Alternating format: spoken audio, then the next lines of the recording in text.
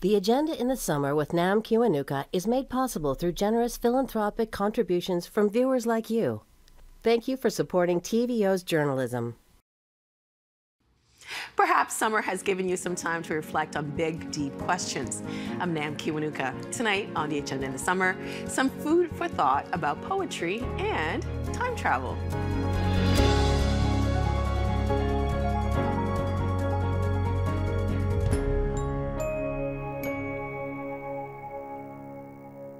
Poetry doesn't pay the bills for most poets. It's a labor of love. For Brian Wood, that means in addition to his third collection of poetry, he's also got a fascinating day job. The new book is called Zen in Beverly Hills, and he joins us now on that and his other talents. It's really nice to meet you. Nice to meet you. I really enjoyed the book. It's a small but mighty book. You know, by day, you're a literary agent representing nonfiction sports writers. By night, or maybe on the weekend, I don't know, you're a poet. How do you balance the difference between those two worlds? To be honest, the poetry is kind of an escape. Not that my job is, I'm not a brain surgeon or anything like that. I realize people have difficult jobs, but being an agent can be difficult sometimes. And the poetry is just kind of an escape to things I want to work on. And yeah, it's a way to articulate some things I otherwise wouldn't be able to articulate. Well, I was going to ask you that because, I mean, working in sports, I'm a big basketball fan, and there are some plays, it's like, ooh, that is poetry in motion, right? But poetry, I think, digs deeper. What is it about poetry that allows you to express yourself? I think it's a way of saying things you couldn't say any other way. You know, movie makers like Scorsese or Orson Welles, or great music makers like Mozart or Bach, they have their own art form. I think poetry at its best says things concisely that would be impossible to tell in a play or a book or a novel, however well written. When a poem does its job well, it says things you've thought, but never seen put that way. If you were to pick something, a time in your life where you were having challenges and poetry allowed you to get at the heart of why you were feeling the way you were feeling, what moment would you say that was? I know this will sound weird, but it kind of hit me when we were discussing a bit before we came on camera, the one about our dog dying. That would be a good indication of that. When a dog dies, it hits you in ways it's hard to conceive of. And working on that poem helped me deal with what I was dealing with. It didn't cure it by any means, but lamenting her loss in a poem helped me deal with the fact that she was no longer here. By the way, a great poem, and my condolences. Thank you. Do you literally, because I think a lot of times when people think you're an agent, how many agents actually write their own books? Is that something that occurs a lot? I don't think so, no. They mainly keep to themselves. I do know a couple years ago, a couple editors at HarperCollins wrote a book called Thinking Like Your Editor, you know, to help authors try to break into the business. By coincidence, they're both agents themselves now. So whether they'll follow up or not and do Thinking Like Your Agent is another question. But as far as I know, being an agent cures most people. For being an agent, I think, takes away the mystery of the industry. So I don't think. What do you mean by that?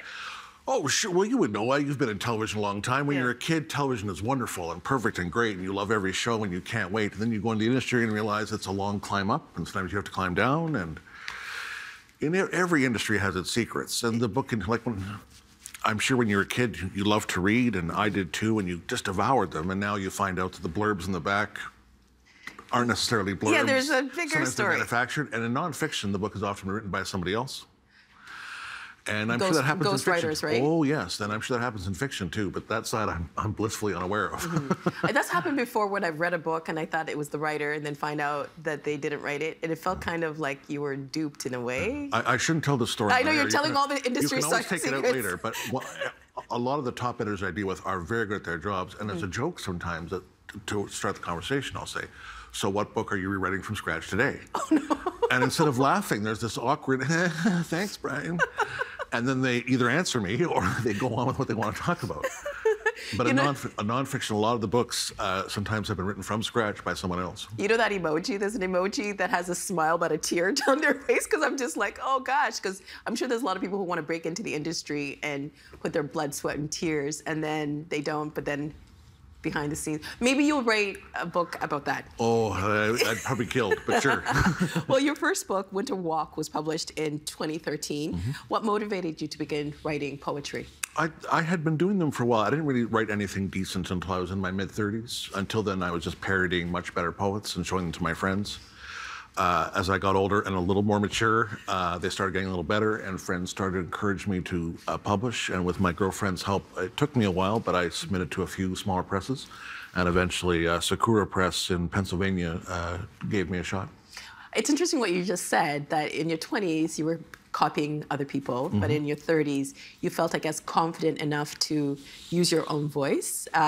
Beyond, do you think it was just about maturity? I had to grow up a lot, yeah. The earlier poems were, hey, look how clever this is. And hopefully they were, or at least my friends pretended they were. After a while, I started writing about other people, and that's, I think, when they got better. And as with anything, the more I did it, the more confident I got, and more relaxed. And you're not trying to show off, you're just trying to, hopefully people enjoy the poems on whatever level they want to. It makes me think of that saying for great writers, show, don't tell. Yes, those are 3 words should be up in every writing school in the world. Because once you experience something, you don't have to, like, say, a diagram, this is what. You know, there's something about poetry, because there are moments when I feel kind of ashamed that when I was in school, I didn't learn about Shakespeare. You are not alone. Lord Byron or Dante or anything like that. And it still feels like Shakespeare, I mean, like, it still kind of feels like poetry is inaccessible. So how do we make it more accessible to everyone? That's a good question. I hear that a lot, that, like, I don't like poetry, I hid it in school. I did too. I didn't really enjoy poetry until I left school. We teach it as a formulaic, boring, pedantic exercise when it's anything but.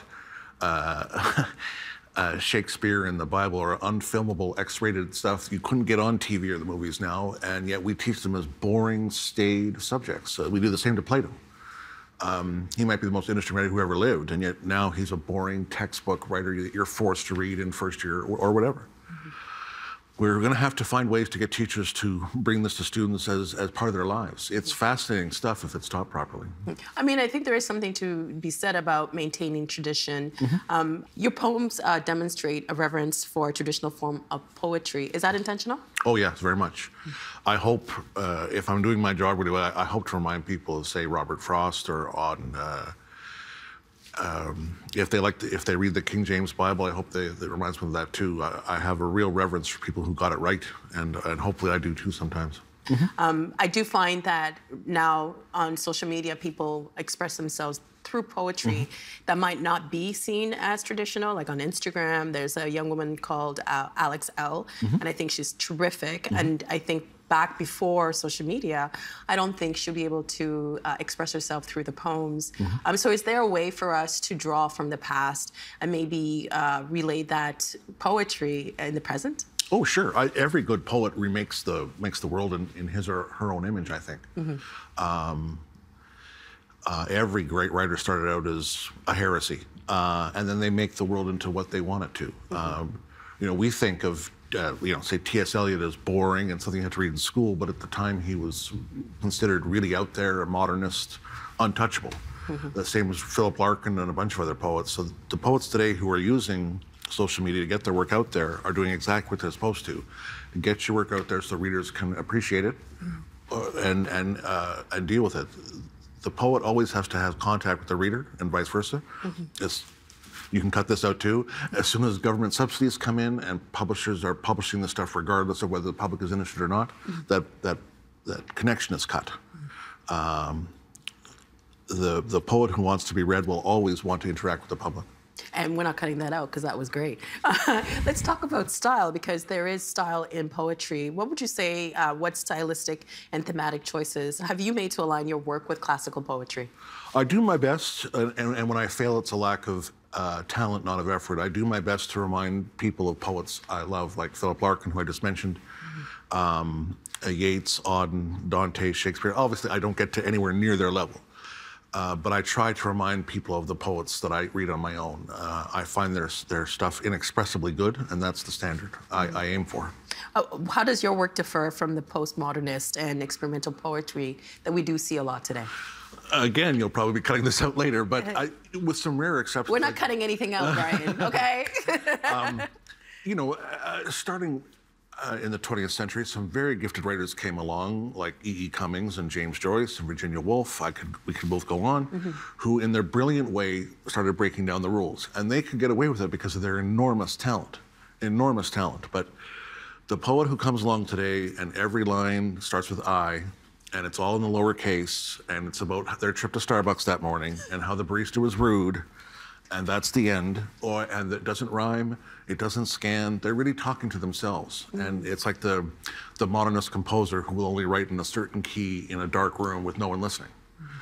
I think modernism went too far and divorced itself from the general public.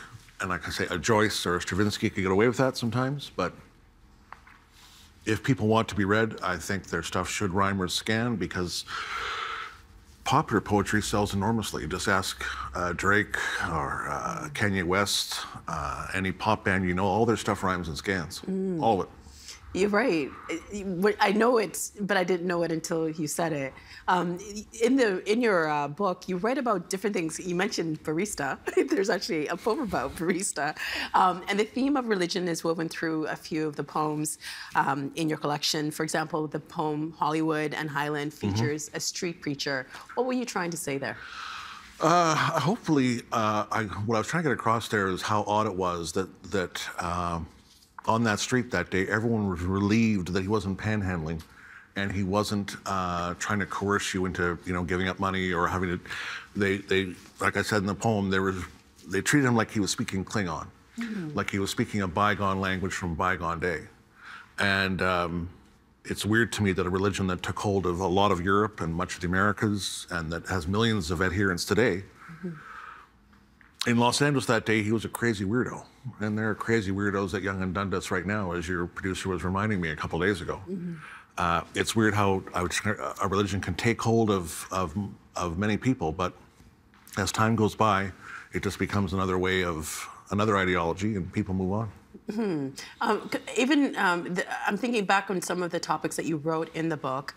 There's a poem where you talk about a Hollywood actress, because I think we still live in a world very much where we place people, if you do this job, you're up here, but then it turns out that that person is not the nicest person, right? And then again, you had one about this street preacher.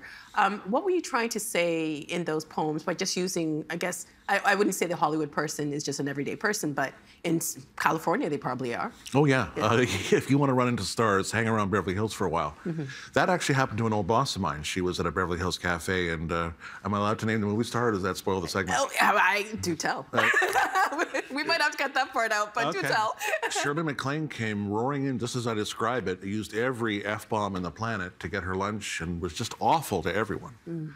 And she's as bad as I describe it there. And my boss said, Brian, this is a brilliant poem, well done, but you completely missed the point. Like, okay. What point did you miss? She said, Brian, you don't understand. The staff there mostly found her charming. And I said, translation, they found her charming because she was rich and famous. And I'm probably avoiding your question, but all I was trying to get across what do you think that says about us as a society? We worship these people beyond all reason. We're all like that. I'm guilty as charged. When I was a kid, I thought Guy Lafleur walked on water. We all worship celebrities far out of proportion to their merits. It's just part of how we're wired. And that poem, I think I was just trying to show what happens to these people. They've been praised for so long. They've been called every good thing. They're told they're the best. And once they stop getting the roles and once the fame starts, they're out of love for themselves or anything else. I've seen that a few times. There's another poem about, I'm out.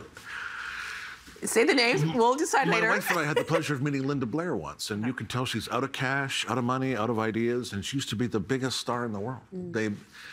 I think, who was that guy on Parks and Rec who's been famous? Rob Lowe. He said fame is the one drug you can't recover from. Because you want more and more of it. They don't ever recover, I don't think. I have known, it's something people can't help replace in their lives. If you could say in one line, we have about a minute left, but if someone's watching this and they're still not convinced trying poetry, they feel as if it's something that's closed off to them and they can't find anything about life in it, what would you say? I think just to give another try, poetry, like I said, has been neglected for many reasons over the years. It's modernism and the way it's taught in schools, but great poets have a way of reaching down either through the centuries or from 2 minutes ago. If their message is relevant to you, you'll find it. They can say things you won't find in any other art form. And we truly are just trying to get a better understanding of the world and our place in it. And I really enjoyed it. Congratulations. Thank you so much for your time. Thank you.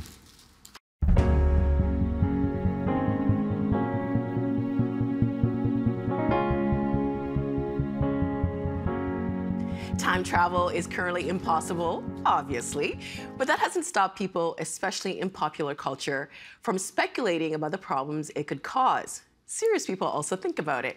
For Brock University physics professor Barak Shoshany, doing the math might have helped find a way past one of the biggest barriers to time travel. Barak Shoshany joins us now to explain. Hi. Hello. It's very nice to meet you. You too. So I think it's safe to say that all of us have had that thought of, I wish I could go back to that day when I met that ex-boyfriend who ended up breaking up my heart after 7 years. I think I've said too much. But is time travel really possible in our universe? Well, if I knew that, I would probably have a Nobel Prize by now. All I can say is that, it's something people are working on, but it's probably going to take hundreds of years to actually figure it out, if I'm being honest. Why do you think people are so fascinated with the possibility of maybe time travel existing or wanting it to exist? Of course, there's two things, right? So first of all, you would want to go back in time because you want to prevent yourself from meeting that ex-boyfriend and so on. But also, as a physicist, I'm really interested in just knowing how time works and how causality works. And that's really the main focus of my research. So that's why I'm so interested in this area. What are the two main arguments against the possibility of time travel? So there's, first of all, time travel paradoxes, the most famous of which are consistency paradoxes. For example, the famous grandfather paradox, where basically the time traveler goes back in time, kills their grandfather, or in a less violent version, just prevents the grandfather from meeting their grandmother, and then the parent is not born, and they are not born. But if they're not born, they cannot go back in time to do all that, so then they are born, and you get the paradox. Well, I think that reminds me of that movie, Back to the Future. Yeah. So how would you, if you were to give us a definition, what would the definition be of a consistency paradox? So it's when you go back in time and change something that will prevent you from going back in time. And therefore, of course, how could you change that thing if you couldn't go back in time? That is the essential idea. Okay, you said there's two main arguments. What's the other one? The other one is just, can you actually build a time machine? All right, so the first one is like, okay, if we build a time machine, there's going to be paradoxes. What are we going to do about that? But the second one is, how do you even build a time machine in the first place? And there are many obstacles to that. One of the main ones is that it seems like you would need something called exotic matter, which is matter with negative energy, which we don't really have available. We can get it in very small amounts from quantum mechanical effects, but not in any sufficient amount to create a time machine. Well, how much would we need? The estimates vary between different papers in the literature, from like the entire energy of the universe to the energy equivalent of Jupiter. That's a lot of energy. It is a lot, and it's a lot of negative energy. So say you did have that, then how would you create a time machine? Well, that's, again, something we don't fully understand. In general relativity, we know that space-time can have curves and bends, and that is what we interpret as gravity. So if we can curve space-time in just the right way, that it kind of curves back on itself in time, then we can loop back and create what we call, and the technical term is a closed time-like curve, which is just a loop where you go forward in the loop and eventually you end up in your own past. That is so cool. Kind of like this image, right? Like, yes. Right? So you're working on this with your students, and you've been working on time travel paradoxes for the last 3 years. What's your idea around resolving those paradoxes? So my papers, I've had 2 papers published where I basically said the way that a lot of people think to solve these paradoxes, which is called Novikov's self-consistency conjecture, is incorrect. Why? Because, so the Novikov conjecture basically says that if you go back in time, you can go back in time, but you cannot change anything in the past. So you can't step on a bug, because otherwise it would destroy everything. Exactly. Or, you try to kill your grandfather, but the gun jams and you can't do it for some reason. And then you're never born, or something like that, right? Yeah, exactly. So then it prevents the paradoxes, because if you can't change anything, then you cannot prevent yourself from being born or from going into the time machine. Now, this sounds very good. The problem is that in my 2 papers, I presented time travel paradoxes that actually cannot be resolved in this way. So there is just, they are kind of designed in a way that there cannot possibly be any consistent way to, for the system to evolve.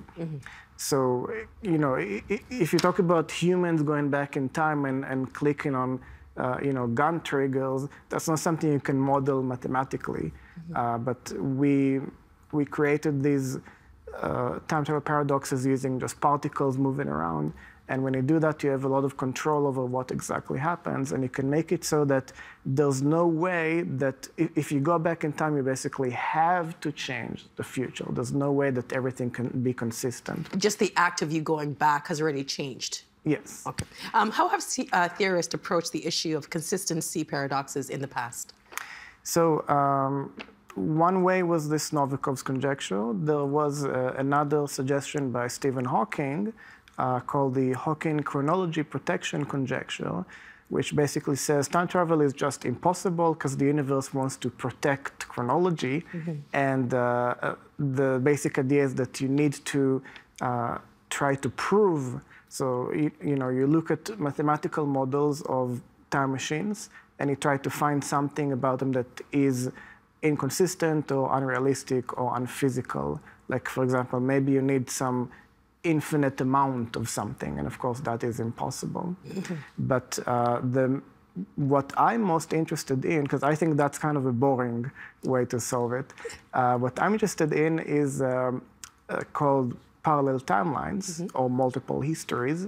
And what are those?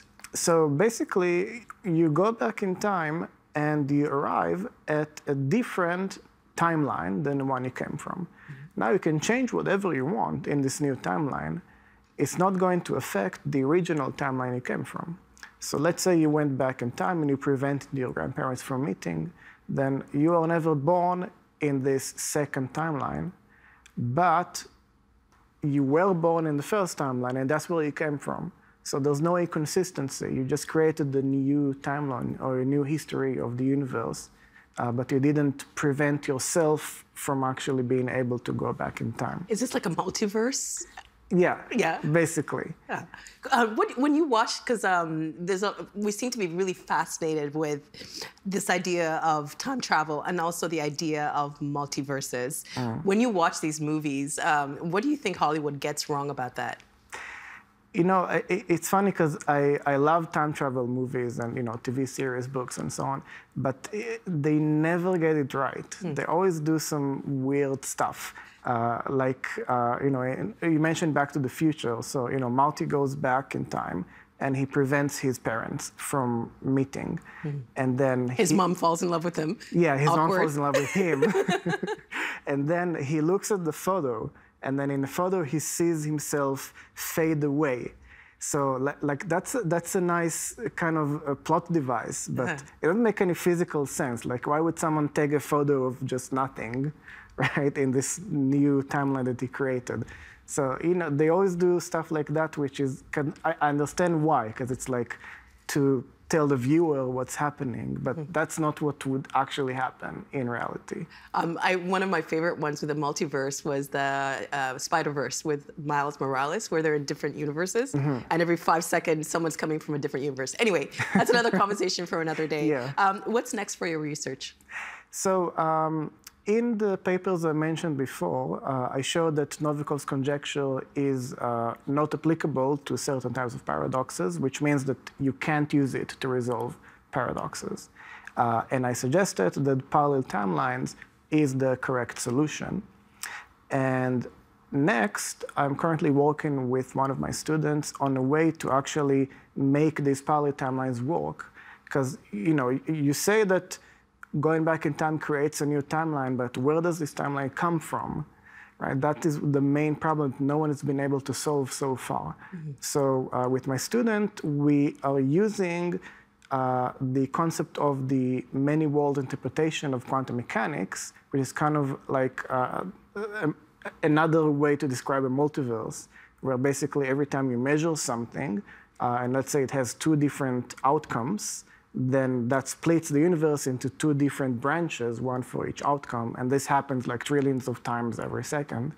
So now what we did is we're using this formulation of quantum mechanics to actually describe these parallel timelines as the same branches of the universe described using this interpretation of quantum mechanics. I mean, I could listen to you talk all day. What does it feel like when you connect with your students on this fascinating topic? You're really great in interpreting this really complex stuff, by the way. How does it feel? It feels great because, I love science fiction, and my students also love science fiction. And, it's really cool when you can just try to solve a problem that appears in science fiction. It's not really part of real life right now, but it is part of a lot of the science fiction that we know and love. And so it's just really fascinating to work on it. And it could be part of our life Maybe. Presently, soon. Maybe, yes. Thank you so much for spending some time with us. This was really fascinating. Thanks for having me. And that is tonight's agenda in the summer. I'm Nam Kiwanuka. Thanks for watching TVO and for joining us online at tvo.org. Tomorrow, why planting trees isn't a simple solution for climate change. Hope to see you then. The Agenda in the Summer with Nam Kiwanuka is made possible through generous philanthropic contributions from viewers like you. Thank you for supporting TVO's journalism.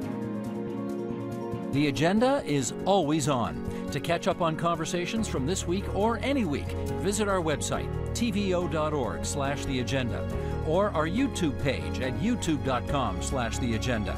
It's all there for whenever you want to watch.